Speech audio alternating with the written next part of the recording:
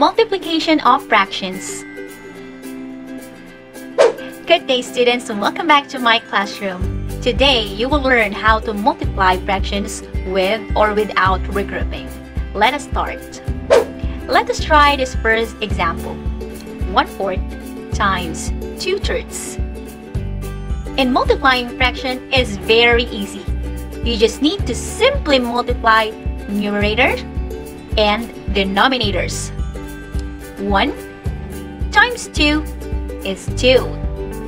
4 times 3 is 12. And then let us simplify our answer. The common factor of 2 and 12 is 2. 2 divided by 2 is 1. 12 divided by 2 is 6.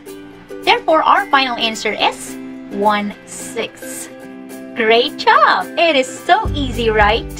Now, I will show you another method that you will love. It is cancellation method. In cancellation method, instead of simplifying our final answer, we are going to simplify the fractions inside the problem. Meaning, we are going to look for a numerator and a denominator which have common factor. Here, we can see that 2 and 4 have common factor of 2. Therefore, we can divide each of them by 2. 4 divided by 2 is 2, while 2 divided by 2 is 1. Can you still see another numerator and denominator that have common factor? No more. Now, we can multiply the numerators and denominators. 1 times 1 is 1. 2 times 3 is 6. Now, our answer is 1/6. Awesome! Now, let us try another example. 4/5 times 1/6. 4 times 1 is 4. 5 times 6 is 30. Now let's simplify our answer. 4 and 30 can be divided by its common factor, 2. 4 divided by 2 is 2. 30 divided by 2 is 15. Our final answer is 2/15. Now let us try cancellation method.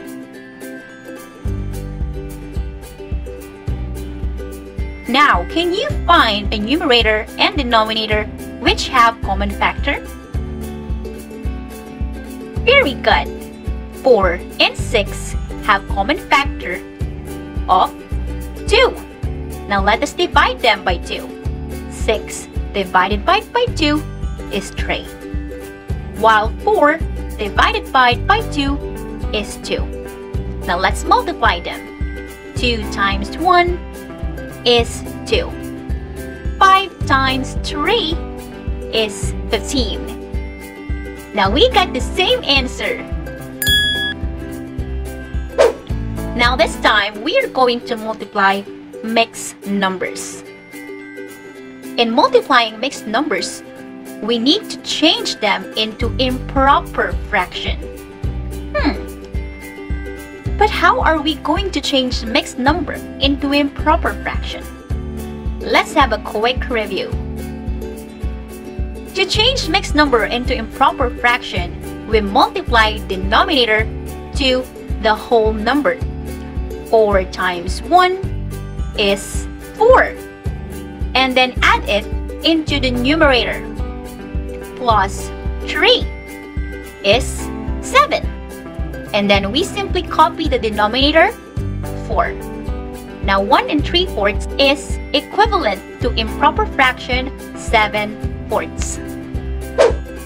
Alright, now let's go back. Let's change each mixed number into improper fraction. 4 times 1 is 4 plus 3 is 7 over 4. Next, 2 times 2 is 4 plus 1 is 5 over 2. Now we can multiply them. 7 times 5 is 35. 4 times 2 is 8. Now look, our answer is in its improper form. We are going to simplify it by converting it into a mixed number. 35 divided by 8. 4 times 8, 32. 35 minus 32 is 3. Now, our answer is 4 and 3/8. Now let's have another example. First step, change the mixed numbers into improper fraction. 3 times 1 is 3 plus 1 is 4 over 3. 5 times 1 is 5 plus 2 is 7. Copy the denominator, 5. Now let us multiply. 4 times 7 is 28. 3 times 5 is 15.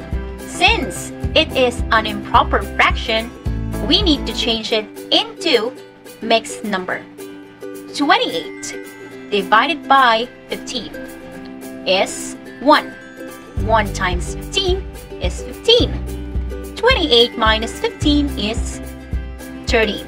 Now our final answer is 1 and 13/15. Awesome! Now, let us multiply fraction into whole number.